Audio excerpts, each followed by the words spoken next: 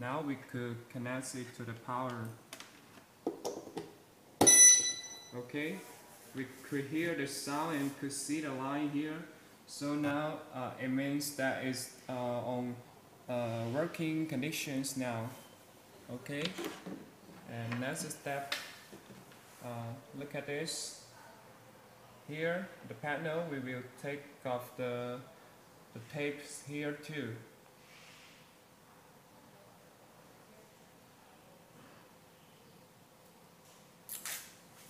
Okay, so now we could connect it to the back of the cell phone here. Okay, now we put it back to the panel. Okay, now here comes the last step. This is the charging cable. We just connect it to the cell phone here. You can see the connect it.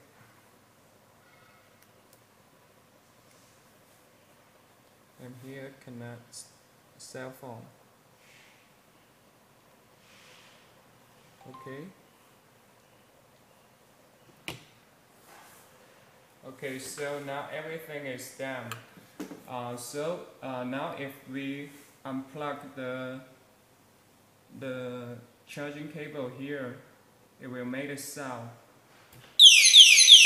Okay, so we just use the remote control. Stop it. Yeah, and we try again.